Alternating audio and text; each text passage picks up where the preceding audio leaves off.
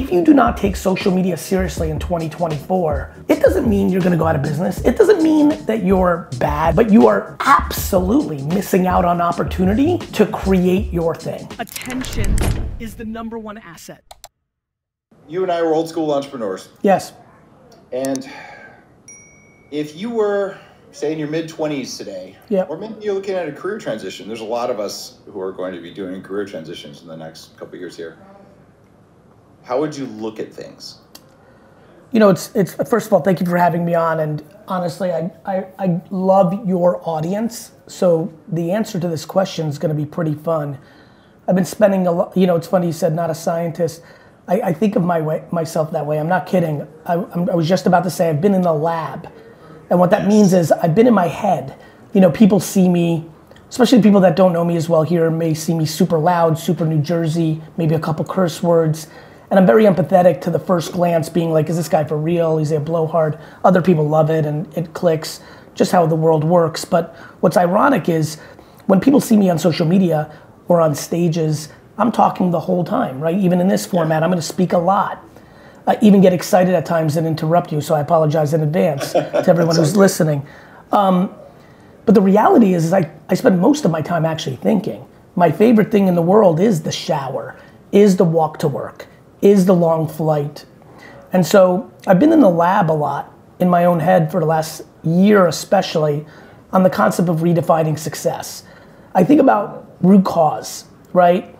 You know, I think about like, when I think about health and wellness, I think about like, the food system is very entrepreneur, you know, America's a capital, listen, I'm an entrepreneur, I love capitalism, but when capitalism, like anything in life, goes too far, it does things like what's going on with our food situation, and right? Things like that. I think about these things. You know, it's funny, I wouldn't have pegged you as someone who would call that out on the show. And maybe I'm just being, you know, like you're such a broad spectrum entrepreneur, but more media, so you're worried about the food supply too, huh? I think about clean eating a lot. Yeah. I think about laws. I think about the fact that grass-fed can be worked around, but grass-finished can't. So when did this come online for you? Because I don't know that 10 years ago this was in your conscious field. Like what changed for you? In general, like I would argue that most of the good that's happened in my life is curiosity. And I'm also a kid that was born in the Soviet Union. So for example, my great-grandma Anya, when we moved to New Jersey out of Queens, the first day she visited, in the morning when I woke up, she made me go walk outside barefoot on the grass. No kidding. So grandmothers are always biohackers if they were trained by their grandmothers, right? Right, especially from the old country, right? My grandma spent her first 75 years in the Soviet Union, which is 50 years behind America. So, you know, or fasting, like because I grew up in my dad's liquor store, I didn't eat breakfast or lunch my entire life. I still don't, predominantly. Wow. So there's, you know, so anyway, obviously I'm very aware of your audience, and it's funny because the reason I'm bringing these things up is it's how I see entrepreneurship. So I love entrepreneurship because I think it is one of the arenas in the world that allow people to maximize their joy. I love building businesses the way I see my friends who are poets, how I see my friends, you know, I see entrepreneurship today, unlike when you and I played with it in the mid-90s, even that short ago. Now it's cool. So now kids are forcing themselves to be entrepreneurs, and that scares me. I want people to be entrepreneurs if they are entrepreneurs, but I'm petrified if somebody does it because they think it's the cool thing to do. Thanks for saying that. Well, because you know this, Dave, like it's really lonely and hard, and it hurts your self-esteem because unlike school, you can't hide when you fail in entrepreneurship. Yeah. Did you hear that interview with the founder of NVIDIA? I did not. Well, they asked him, you know, what would you tell yourself, you know, back when you and a friend were in your college dorm starting NVIDIA, what advice would you have? And his advice was, don't do it. It was, you have no idea how much suffering this is going to cause you. Yeah, and I don't... From one of the most successful entrepreneurs on the planet, right? Well, it's funny. I don't know him, and I've heard many people say that through the years, and I don't think they actually mean it. I think it's a soundbite. For example, I think when you're a purebred entrepreneur, this is going to be a left field one. I actually think the adversity is the most delicious side dish. Yeah, because if you're used to fighting. Correct. It changes though. I've heard your stuff has changed as well. So for me, at the beginning, it was even before Bulletproof, just in tech entrepreneurship, it was like I'm gonna prove something to the world or to myself, and probably more to the world. I'm gonna fight. I'm gonna push. This is very common. I think there's two fuels. I think there's chip on shoulder. Right. I certainly had that. And I think a lot of people had that. But, I'm very fortunate. And I don't love using the word luck, but this is as black and white like luck to me as possible. Between my DNA, the mother who was a suffocating force of positivity and optimism. Suffocating optimism, but practicality, not modern parenting where you also add delusion, which eliminates merit. Incredibly optimistic and positive and sunshine, but held me accountable, a word that has completely disappeared from modern parenting. And circumstance. I believe if I was born in America as a third generation DNA of my family entrepreneur, my life would have looked very different. But I was born in the Soviet Union and came here and grew up with the struggles that gave me outrageous perspective to gratitude. I believe, Dave, that the greatest gift is when you are born, if in the first 10 years of your life, you are not in incredible means, you're lower middle class and below. This is the greatest way to be born. That money is not a thing in your family yet, or maybe ever, but you have unlimited happiness. You've been taught. You've been built, you've been affected by money is not the variable of happiness. That is kind of true in the science, but a lot of the studies I found, and this is before they inflated the crap out of the currency in the last 3 years. Right, fake money, all the money we've printed, yep. Yeah, it said about $74,000 of right, I've seen that. So I think you're struggling all the time and you only have ramen. Oh, by the way, I know people who have 200,000 but are always in debt. Are making 200,000 a year, and it's so funny because I talk to many of my employees. I can't say all because they don't all take me up on my open door policy, and I don't get to everyone. But it's crazy because I'm so well known as an entrepreneur. But I'm the CEO of this company, and I speak to kids all the time that work for me. They will often bring up that their parents were entrepreneurs, if they were, or anti-entrepreneur, right? Like one of the two, like a union man, right? Like whatever it might be. And it's really interesting, this is so cliche, I'm sure this will land for everyone. It's interesting to watch them then react to that, right? They either go all in on it or they go all out on it. And the ones that go all out on it tend to be the ones that lived in families, regardless of how well they were doing, always stressing about money. Because there's also the other part in society that we've lost, which is there's making money, but there's also saving money. Yeah. And Dave, you and I grew up when people talked about saving money. There are people that I know, and especially in this new world with inflated dollars like you just talked about, who make $1 million a year and don't have a dollar to their name because they're buying dumb shit. Yeah. It's a real problem. I kind of cringe when I see, guys with, 25 with a Ferrari and all that. Even if you have the money when you're 25, you probably don't need to buy a Ferrari. I cringe less about the savings and money. I always ask myself, does he need that to patch up an insecurity? Yeah. Are we using things to make ourselves happier? Which gets me all the way back. I'm sorry, audience, but I'm coming all the way back to the answer to your question. What would I say to 25 or 45-year-old, depending on start or transition? Yeah. Please pick something you actually like. So it hasn't changed that much. No. Because of AI or anything like that. No, because I think it's incredibly hard. And if you're going to build something for yourself, you don't know if you're destined to have a $10 million business or a $300,000 business. But if you love it, if you love Star Trek more than anything in the world, and you want to build a business around that passion, you start a podcast, you make content for social media, that then leads to Creative Commons product like t-shirts, or you create like you know, anything. Literally, that's what's so amazing about the world now. You create anything, anything from a beanie to a protein powder that maybe is a slang term that Spock said in episode 4 of season 3. I don't know Star Trek very well, but I'll use Star Wars. Greedo was my favorite Star Wars character, tier 7 character in the Star Wars ecosystem.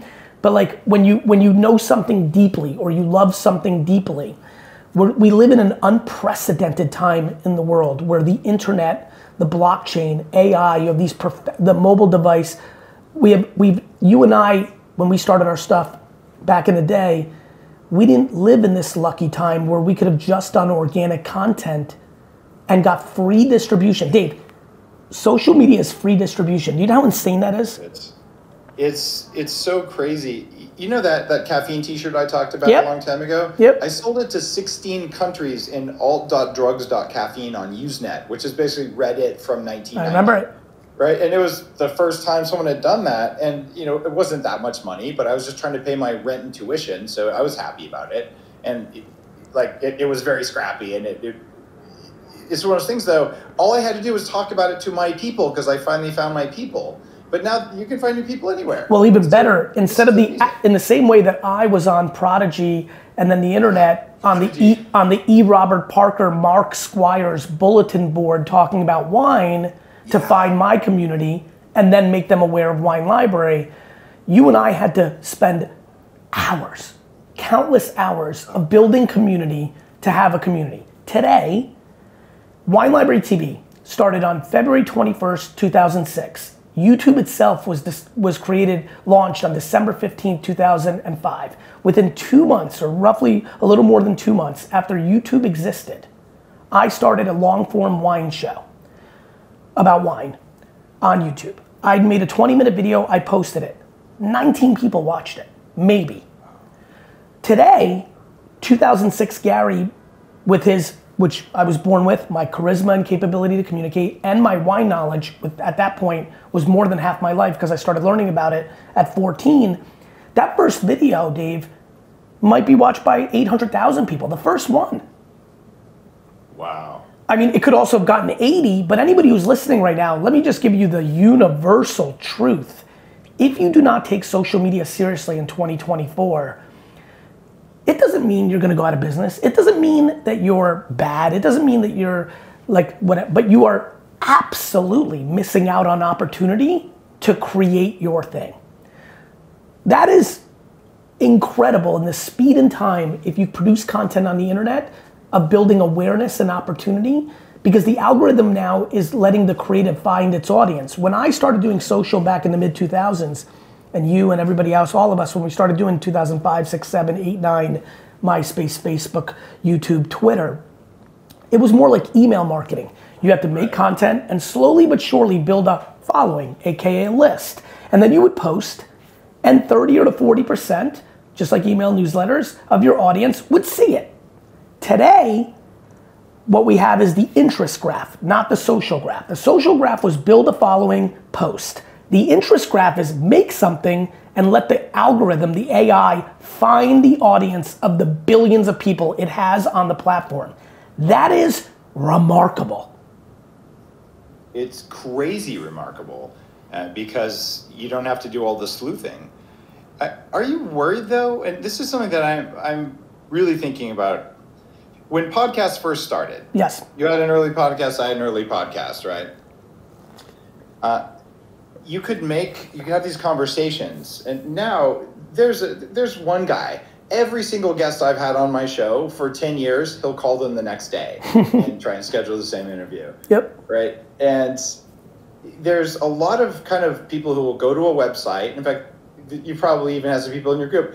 Here's how to ethically steal this business model. No, it's not ethical stealing, but they're going and they're just mirroring a competitor's website right over. It feels like the amount of new information and signal to noise is going down. And we're just getting an echo chamber of a bunch of people saying the same thing, but moving their hands differently. And now with AI avatars, is it going to be impossible to find the good stuff versus all the copies of good stuff that are lower quality copies? I've never had the audacity to judge what people decide is good. Oh, no, hold on. That's bullshit. You sell wine. Yes, but if you know what's... There's ratings for wine. There is, and if you go watch the 1,000 episodes of Wine Library TV, I would always say, trust your palate. I would say, the reason I'm doing this show is I'm tired of people only buying what Wine Spectator and Parker buy and give good ratings. And then I would say, vehemently, almost every episode, hey, by the way, I just rated this wine 94 points, but I love Big League Chew, I love beef jerky, I love uni, I love oysters, I love sweetbreads, I love Jolly Ranchers and Lemonheads. Unless you like every single thing I like, you have to, then this was the thing I said 40,000 times, you have to trust your own palate. So I value craft. I think when the story you just told me, my brain went to, yeah, but he or she may not be as good at interviewing as you are. So they could have the same exact guests, but you might ask different questions. And even if they decided to ask the same questions, I believe in energy. I believe that the intent. Very true. I believe in the moment. I believe in all these other variables. So, to me, I've had a career where people have done slight variations and tweaks and very slight and have built things. But I always say, but what about me? I was affected by Randy the Macho Man Savage wrestling interviews. And I loved Chris Rock and Eddie Murphy. And like when I watch my keynotes, like meaning I don't watch them, like when I'm on stage and I do keynotes, somewhere about a year or two in, I'm like, wait a minute, this feels a lot like Macho Man and Eddie Murphy mixed up with a little bit of like, I think that's how the world has always worked, to your point, the size and scale we're playing at now. Yeah. Right? The size and scale we're playing at now, and there's a lot, and AI's coming. But I don't know, it's funny, maybe this goes back to being suffocated by practical optimism. I'm optimistic. I believe that the cream does rise to the top. I believe that, you don't get to choose how much competition you have, right? No, you don't. You really don't. And I like to figure out the merit of it. And I also have enjoyed, and this is also fun being with you because we've been through this journey and have seen each other from afar or up close at times. We have moments, right, Dave? Like you and I both have had moments in our career. Yeah, sometimes we're hotter and winning more than we are. Like, you think about all the personalities that have come up in the internet age that you and I can think of now, early podcasters, early Twitter personalities. Some come and go. Yeah. They have a good year. Very true. Other people have been consistently around. Some people have family events or their own personal. This is why I want people to choose things they love. Many of the personalities that have fallen out because of burnout.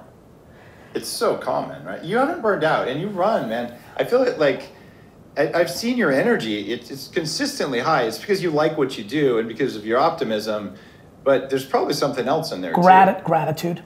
It's gratitude. It's perspective. It's, brother, when I tell you, man, God, this is like so fucking even emotional. Like, I just don't know how to value anything other than the health of the people around me. I don't know how to do it. Of course I am proud of my career. Of course I'd like to do well. I'd like everything I do to do well. Of course I'm grateful for the accolades.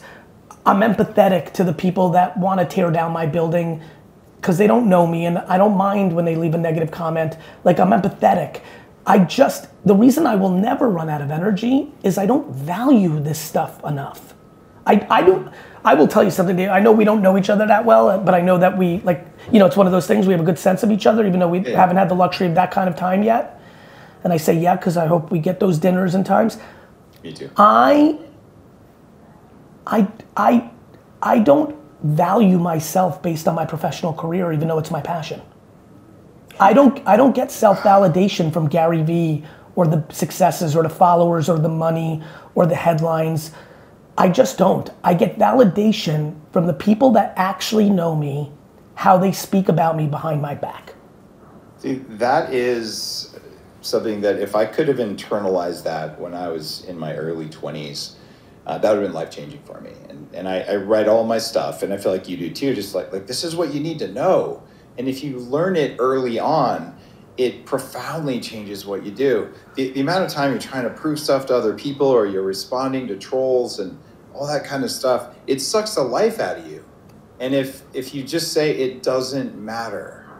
And then if you say the level above, which is don't feel bad for you, feel bad for them. Dave, for everybody who's listening, really, if I could accomplish anything in this podcast, it would be to encourage you to go try the thing you've been debating.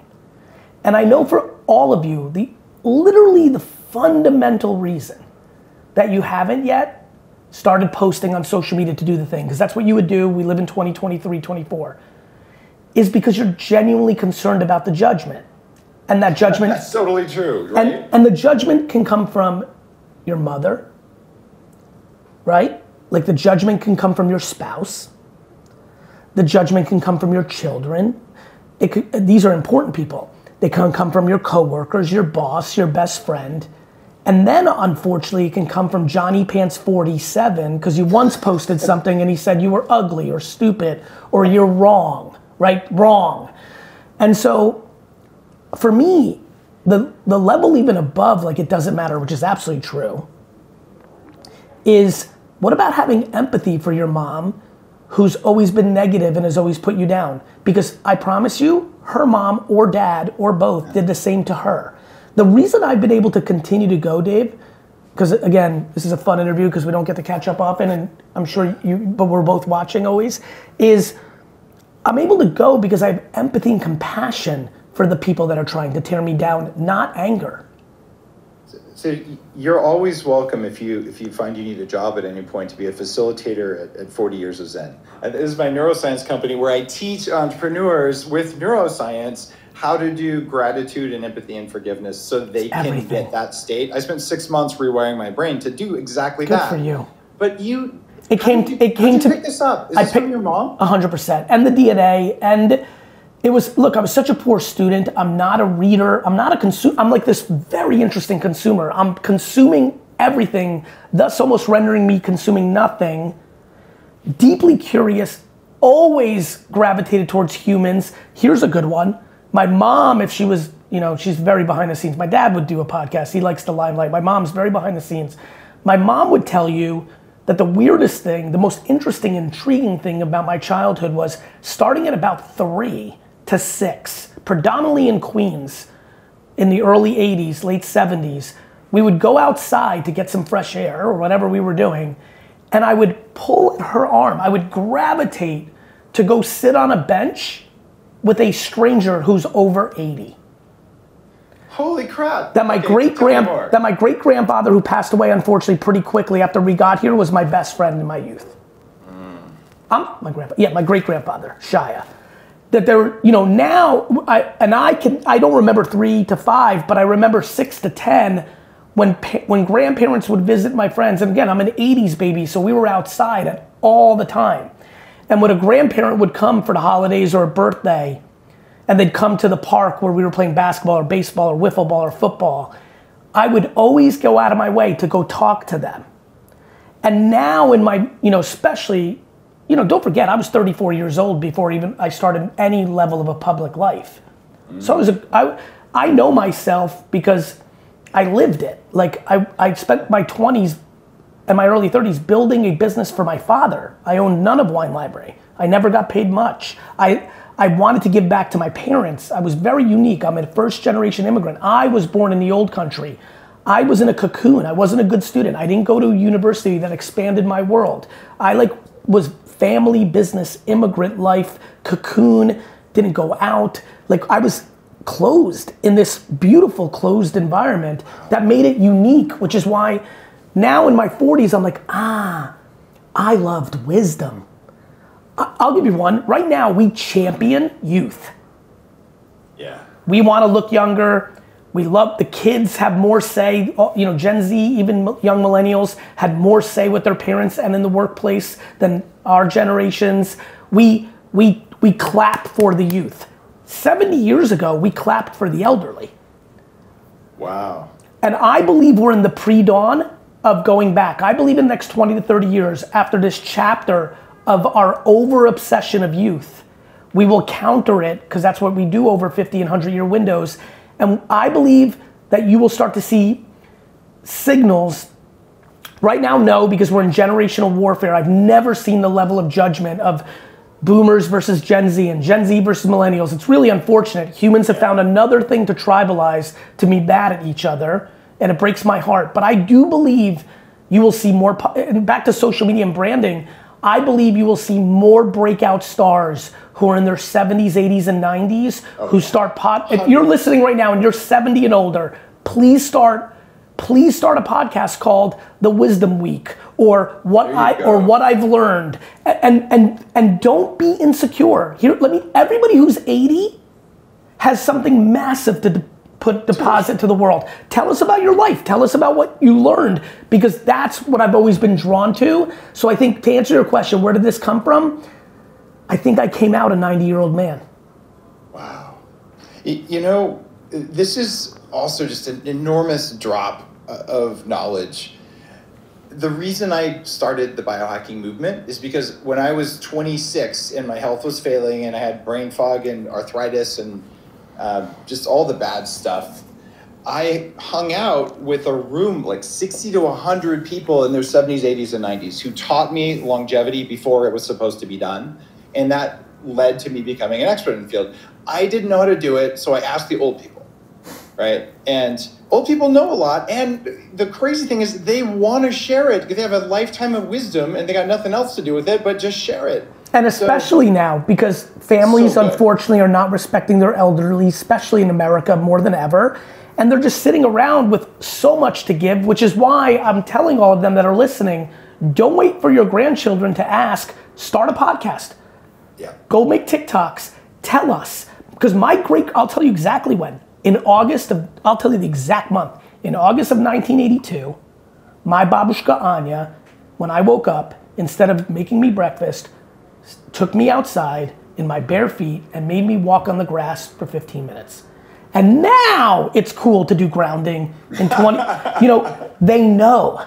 They totally know. And when we used to drive on the highway, my grandma, Esther, and my babushka Anya, they would go crazy when they would see something in the grass on the side of the highway, and we would pull over and we would pick it and we would bring it home and they would dry it and make it tea.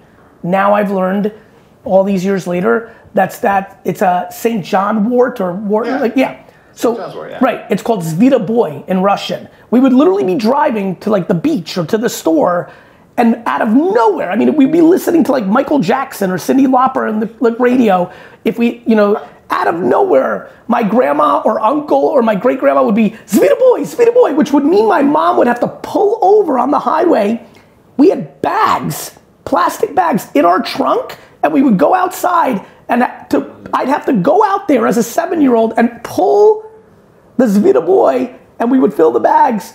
And and then 30, 40 years later, I hear people on social or podcasts or wherever I see it or over dinner talk about like, hey, there's this thing, it's good for depression or things of that nature. And I'm like, wait a minute. I Googled it and I looked at it, I'm like, motherfucker, that's Zvita Boy. And so there's especially people that are from outside the US, because the US has always been a modern society, you get some real old world shit from the immigrant grandparents, and you don't even have to do it with your own grandparents. I just mentioned two of my grandparents. I really only grew up with a grandma, a great grandma who had dementia pretty early, the great grandfather who I told you died very early. Other than that, my mom lost her mom at 5. My dad lost his dad at 16. So when you ask me about me, I grew up fearing my parents dying. So much, fear of death. Of course, so much that once they didn't, by the time I got to 18, I kind of went into, I won. And now I'm just gonna live on pure gratitude. And yes, and it's really wild. I would actually argue that in my essence, I'm the most opposite of what people think an entrepreneur is. I would say that it's weird that I became an entrepreneur.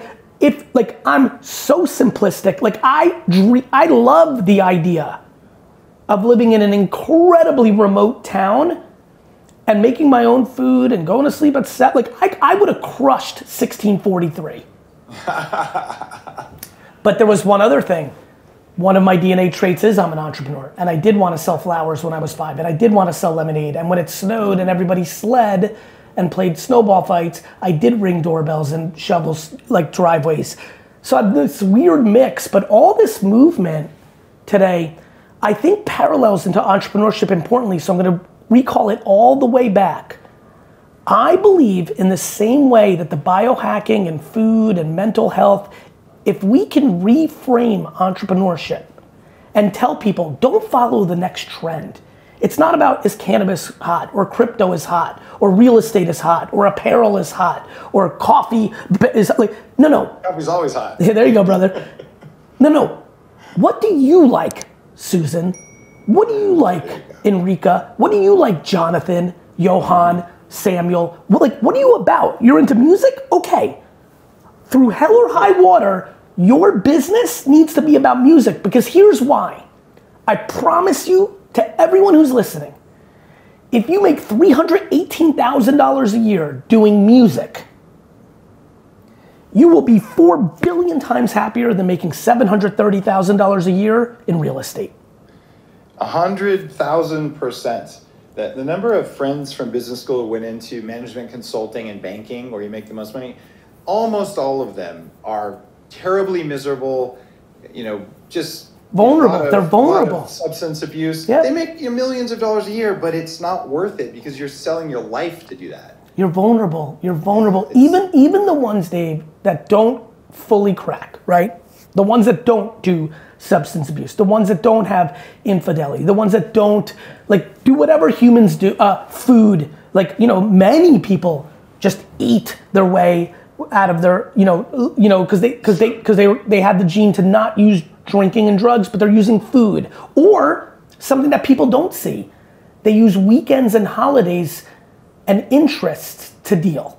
Here's one, my friends who are listening, again, respecting the living shit out of this audience, having a good sense of what Dave's built here from afar. I know how thoughtful the people are that are listening to this podcast and what journey they're on. I don't know where they are in their journey, but I get this, I have a sense that you're on this journey for more thoughtfulness and all this stuff.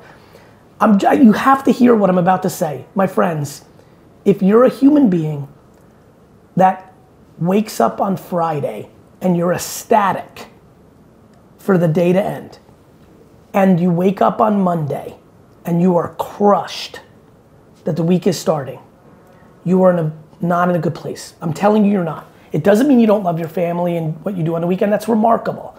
But if you're in a place where you are so not fulfilled at work that you live for the weekend,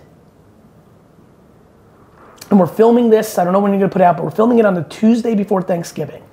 Yeah. And all of us are excited in America and other places that, obviously it's fun to spend time with family, and I know that all the jokes at Aunt Sue and all that, but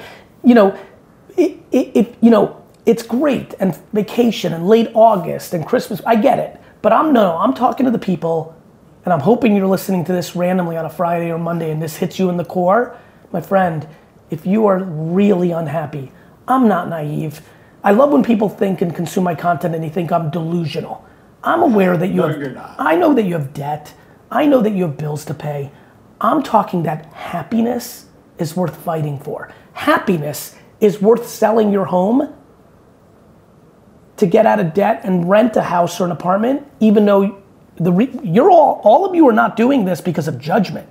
Happiness is worth fighting for. If your job is killing you, don't come home and use Netflix or food or alcohol or video games or go into your favorite sports team's games as your escape from work. Use those evenings to crush on LinkedIn to get a job offer to get you out of it. You cannot, with the amount that the world works, even though we've got it better, we're better than we've been with work-life balance in America. Other parts have it better. By the way, on work-life balance, some people are a pig in shit working 70 hours a week. Some people are devastated working 25 hours a week. When it's not right, you must fight to change it, even if you have to take a step back in front of all your family and friends with your luxuries. Go exchange the BMW to the dealership and drive a Toyota. Don't go to the Four Seasons when you go to Disney. Go to the Holiday Inn like I did when I was a kid. It's okay. Don't buy I'm sorry on this one, David. Don't buy $7 coffee. Make your own tea for a little while. Reform your dollars to give you the breathing room to reset your life, because if you do not like what you do, it encapsulates your it suffocates everything. That's entrepreneurship, that's work, that's my relationship with it. And just like with food and mentality, We've made huge advancements in the last 20 years. I don't believe that we've gotten to the 301, 401 conversation. I believe what I'm talking about today, which is not the common talk of entrepreneurship, will become the normalized talk in 25 years. That we'll understand that the joy of the process, not the riches we get from it, is the game of entrepreneurship and work, and that is what we have to fight for. It is. Except, do you have to fight for it? I feel like the fighting part was really the first 35 years of life, right? I'm fighting, and some of that came from being bullied, to be perfectly honest. Makes sense. Right. And at a certain point, I did enough of the gratitude, forgiveness, the neurofeedback, the meditation around the world, all that kind of stuff. And I just realized I'm moving towards something that matters. So I feel like I was fighting for the first half. In the second half, I was moving towards something greater. And there was a quantitative shift in it. You and I are saying the same exact thing. What I'm saying is... There wasn't a fighting energy at the second half. It was like, I'm going to do this because it's what's important. It's what matters for the world. Because the first part was your fighting. Yeah. Yeah, so how do people make the shift from fighting against towards moving into? Honestly, I view that as semantics. Okay. Dave, right? Like I swear I do. What I'm saying is, if you're 49 and you're sitting and listening to this, which many 49-year-olds will, given our audiences, I can't let you, out of the goodness of my heart and I'm a hoper. I love to hope. I will hope. I can't let you just throw up your hands and say, well, it's not in the cards for me to enjoy my professional career. Gary, you don't get it. Like, I'm pretty good. My teenagers are 15 and 14. Just a couple of more years and I think that's worth fighting for. Challenge yourself. Look, we've known each other long enough where maybe you noticed somewhere about 8 or 9 years ago, my physical health got better. I got better. Yeah. And when I tell you, nothing on earth comes less natural to me than eating well and working out. And I mean nothing. And I lived my whole life being a poor student, but being successful, being liked, and being successful. And so I thought I was one of these people who was crushing what came easy to them and punted, right? Because I wasn't even willing to get C's. I got D's and F's. So I thought in my 20s, oh, I know who I am. And I saw that in my mother. If it comes natural, quadruple down superhero. Smart. And I agree. And I still believe in that. But what I thought was, doesn't come natural, punt. I'll give you one in business and in life that I struggled with. GaryVee on a podcast like this, candorous at a Hall of Fame level. Gary Vaynerchuk, the human being at work, if he liked you, which usually happened within the first 2 days of you working for him, could not be candorous because he didn't like delivering bad news, which led to all the sloppiness in my career. You know, same here. That's you could almost say that twice. Yes, you gotta be kind, not nice. That's right. There's I hope I can find my book. I don't see it. Let me know. Anyway, my last book, 12 and a half, I see it there, but I won't make a mess of it. I call it kind candor. My half, I talk about 13 traits that I think are really needed to win the game. One man's humble, subjective point of view of business and being a leader.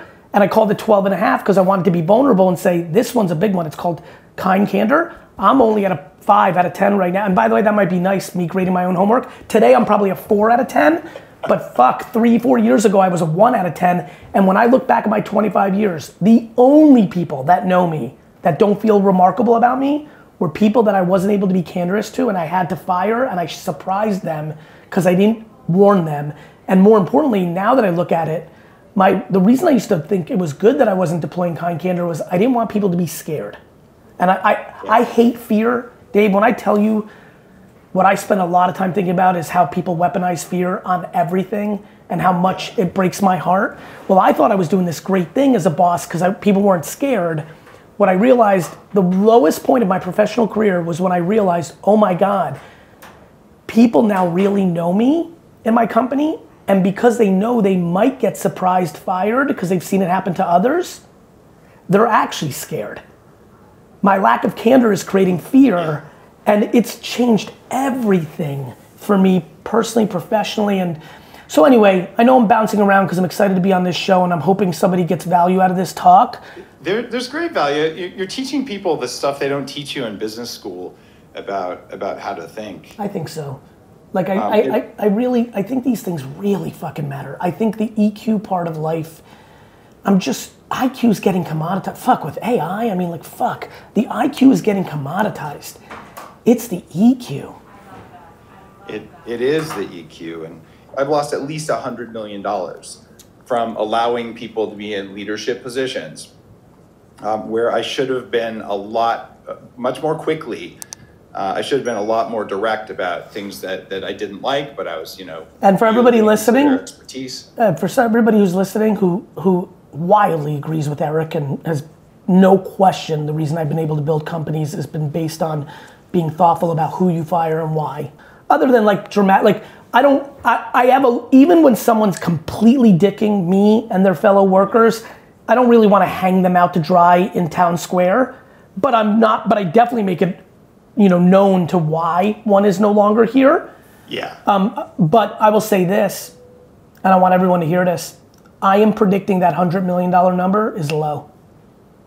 Probably. The hidden loss of compromising your values because someone is effective at their job is the great economic loss of every company. Yep. Especially when someone has when you have a sales organization and you can see that Johnny is the number one salesman and he's bigger than number 2, 3, 4, and 5 combined. But he's the biggest dick face on earth. When nobody realizes that number 2 to 40 on your 40-person sales team, the second he's gone, all elevate up 20 to 50% because they're spending 50% of their energy on the anxiety of having Johnny around. It's so true. I had a salesperson recently gave away $1 million of my ad spaces without telling anyone, so she could get her little bonuses, approved her own deals, all the dirty stuff that salespeople are prone to do. And we caught her. And of course, in a situation like that, it's the company's fault. It's not their fault. And as soon as we cleared that person out, the other people in the company, they blossomed and flourished and were serving customers better and making clean deals. But you don't know. And if you just look at the top line. So yeah, if people are in a cultural fit, you have to let them go and quickly. And I think that's true for friends as well. Oh, I'm a big believer in that. I think the reason people struggle with the friend part, and then I'll go back to the salesperson, the friend part is a challenge for people because the world is too absolute. Yeah. Dave, the reason so many people just heard that and said, I know Johnny is toxic in my relationship. He's an asker. Yes, we were best friends from 1st to 3rd grade, but fuck, for the last 25 years of adulthood, he's played on that, and all he does is ask and really doesn't provide anything genuinely, whether it's monetarily or emotionally, gives zero, but I'm loyal. I need you to hear this. You don't have to cut people completely out. And a lot of times this is what's going on with people's parents, siblings. We have not learned, because the world is absolute, they hear this and be like, well, I can't fully cancel and never talk to a friend or a family member ever again. Like, that sounds not productive, and you're right. But what about limiting?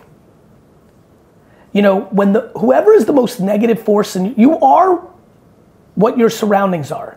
If you talk to your mom 4 times a day, and all she does is shit on your sibling, shit on your dad, shit on her boss, if she is a negative Nelly, and by the way, I grew up in a family of extremes. My mom was the most positive. My dad, and more specifically his mom and my great grandma, who I've referenced, were uncomfortably negative. And so I'm talking extremes on both sides. So I got this upbringing where I really saw the world through 2 very different sets of eyes. And I'm a very big believer that the world is how you see it. If you went into my Instagram feed right now, Dave, you would think the world is filled with sunshine, rainbows, and unicorns. And that's how you see it. It's also what I engage with. If you engage with content of someone helping a kid cross the road, if you consume that, Do you know how fast you can make social media more positive? Go to Instagram or whatever platform you like, TikTok, YouTube Shorts, Twitter. Search happiness, joy, positivity, optimism, advancement, upgrade. Search these things. Well played. Consume it. And then like and follow things that are actually positive. And then watch how the next morning you wake up. People are always like, people love to not be accountable just like your salesperson. It's the algorithm's fault. No, it's not. The algorithm is just smart at knowing you. Social media isn't changing you. Social media is exposing you. Ooh, so good. It's real, brother. It's real, and we've got to fight. And I like fight, but I'm the same way as you. Like I can change that. I used to use the word hustle because I believe that work ethic is one of the variables to have a 1% life. Mm-hmm. The world kind of canceled hustle, like that's bad. I'm like, okay, no problem. I now use work ethic, just like you jumped on early, and I like it. Maybe you don't want to call it fight. You want to go lean into, upgrade towards. I'm agnostic. It's about willingness and ability to work hard when it's called for, instead of doing it reflexively and stupidly. And yes, and where I'm going on this little mini rant, you're worth it. There you go. It's worth it. It's worth it. It's what people don't realize is that most people are in some version of an abusive relationship with themselves. Yes. Dave, insecurity for what? As if not every other person on earth sucks at a lot of things too. We all suck at tons of shit. Stop putting others on a pedestal to only undermine yourself when in essence, a parent likely put that insecurity, negativity into you. Like, you don't hate yourself as much as you think. You don't think you stink as much as you think. You are borrowing the words of something that happened along the way, and you are capable right now to start the process to not do that anymore. Wow. So, all right, 7-8 years ago, we met at Jason Gaynard's amazing mastermind event. And you were on stage, and I think you were going through something right then. You said, you know, I would give anything to someone who could just teach me how to meditate, how to be happy. Like, there has to be a way. I don't know if you remember that talk. You and I both give a lot of talks. I'm being really serious with you because this is very important. I believe if you know, it's funny that your brain recalls that, and the video's online. It's not how I positioned it. What I was saying was, it was cool to me that meditating was exploding. Yeah. And that I was scared to meditate. Okay, there you go. Because I'm in such a good place that I'm actually scared that if I start to meditate, that I might fuck something up. I get it. Yeah. That's a much better translation of what my brain recorded. Yeah, I was saying that for a lot in a lot of talks about 5, 7, 8 years ago, because obviously meditation was starting to get its momentum. Yeah. And by the way, I'm still in that place. As I've watched the space and as I've watched people get the value of it, because I'm a big believer, I'm kind of in this new state where I'm like, motherfucker, I'm meditating at all times. That's what I'm picking up. Like, I've spent many years, so there's, you know, meeting people, whatever. Yeah. Maybe you were born with it, but I want to know. So when you lean into the camera and you do this and you say something that really matters to you, your eyes change and you're actually transmitting energetically. And I can pick that up. And so can everyone else. Yep. Whether they know they are or they don't know, they are picking that up. That's one of the reasons you're powerful media. Is that a skill you learned, or have you always done that? I've always done that. Okay, that's just part of who you are. I realized that most of the reason I was able to get through school, even though that I should have stayed back every grade since 4th grade if we're going on the merit. You know, if you don't do homework ever and you get an F on every test and you don't pay attention in class unless it's history because you're genuinely interested in it, you shouldn't pass. But they passed me, probably for self-interest of, you know, because the school's going for a blue ribbon and need everyone passing or all those things. I've come to learn that. Or what I've now come to believe is my charisma, my teachers loved me. I was an atrocious student, but in the history of school, because of the way I was parented, I never disrespected a teacher.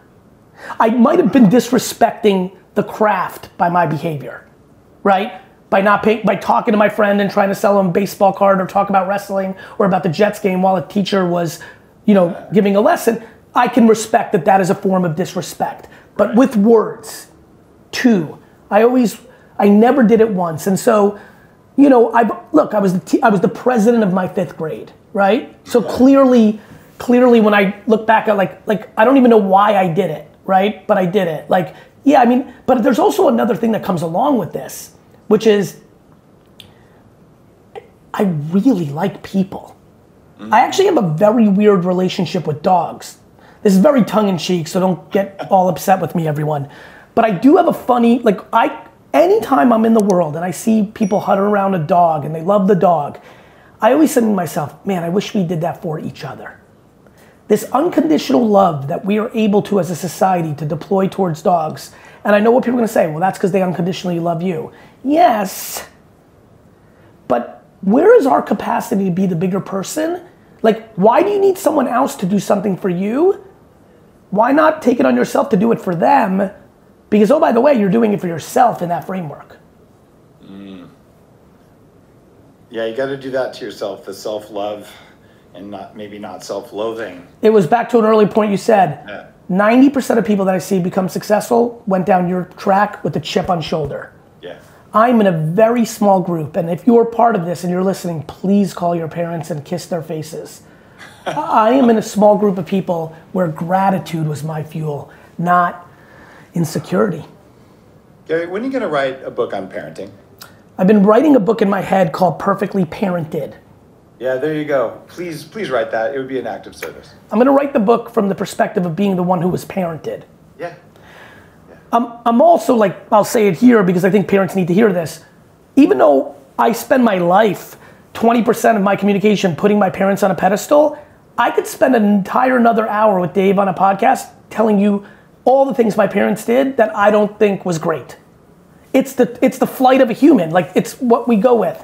It's just that I wish that everybody would stop spending 100% of their energy pointing to 1 to 7 things their parents did wrong instead of the many things they did right. So you've got a balanced view. You've got good and bad. Most people go all good or all bad. And correct. One that's true. So you see reality for the way it is. You'll like this. I have a new book coming out next year called Day Trading Attention, which I think is going to be a smash because I think it helps everyone. Everybody would like, whether it's a nonprofit or their personal brand or the company they work for or their startup or their Instagram page or running for mayor in town, everybody is starting to wake up to the fact that if you're unable to garner attention on social media, you're not gonna be able to pull off the thing you want. Selfless, selfish, and everything in between. The cover is purple, Dave, because of what you and I just talked about. All of the answers to our unrest is in the purple. Life is about the purple. Happiness is in the purple. So well said. The reason everyone is so and they will point to everything but the accountability of their journey to move to the purple. They are either red or blue. Back to fear. The weaponization of fear. Parents, think about how you talk to your children. If you do that, I'm gonna do this. We are weapon bosses. If we don't hit our numbers, someone's not gonna be here. Fear. And then we're eliminating merit. One last thing while I'm on this. 8th place trophies is not a good idea. Man, I was going to ask you more about that because yeah, that is rotting the world. Teaching indifference is devastating. Worst thing you could ever do. And that's what you're doing. It doesn't matter. Tell that to a kid who's born competitive. Tell them that their seventh grade championship basketball game, hey, Johnny, it's okay. Don't cry. That's silly. This doesn't matter. Fuck you. It matters much more than my report card, which is completely subjective and ridiculous. This is real life. Mm-hmm. Like we have misplayed a couple of hands in parenting that if we tweak, we can have way more joy back. We are, I'm just gonna throw this one out, my friends, because I'm just trying to throw a couple deposits that maybe make someone think about it. If you have a 27-year-old child and you are paying for their lifestyle, it's bad. Yeah.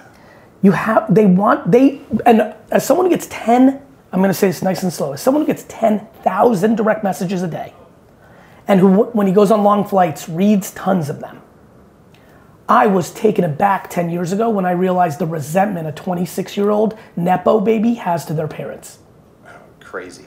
I would read these things and I would make a piece of content that would trigger them DM me, Gary, I'm like that kid you talked about in that video. I have a BMW, I live in West Hollywood, my parents pay for my Equinox, I fucking have a bullshit job because it doesn't matter because my parents pay for everything, and they think they're, and I thank them and they think they're doing the right thing, but deep down, you're right, I fucking hate them. And what that means, just to give everyone the preview, when you pay for your kids and they're grown-ups, you're telling them that you don't believe in them. There you go. That they're not capable. If they can't fly, you're never gonna kick them out of the nest. And the second they smell that you're really doing it because you actually care what your friends, the parents' friends think about the kid, and they become an object to your self-esteem, then it's tipped. Yep. And you've got so much wisdom, Gary. I greatly admire the way you communicate, the way you're living your life, and the way you've maintained optimism even with all the pain that comes with entrepreneurship. And I'm not discouraging anyone, but it is more painful than you think, and it's more rewarding than you think, especially if you care about what you're doing. So you've somehow stayed on top of it all. It's you gotta like it. Thank you, brother. You gotta like it.